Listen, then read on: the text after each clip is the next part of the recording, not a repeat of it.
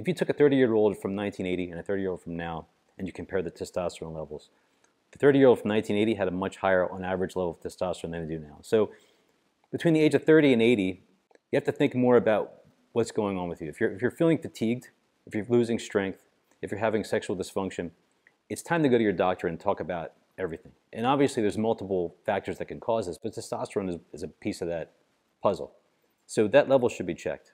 So your family physician, your urologist, a functional medicine physician, whoever you have nearby that can help you out, go and have this checked out. It's not to be ignored. People think, oh, I'm 30, how could I possibly have testosterone issues? It's just not true anymore.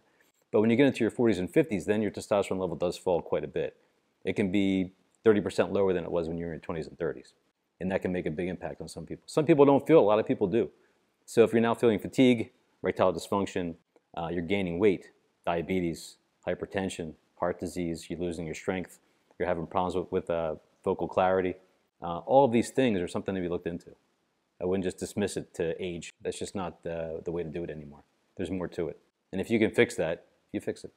So I invite all men who are interested in seeing me to come to the office. I'm located in northern New Jersey, which is close to Pennsylvania, close to Connecticut, close to New York State.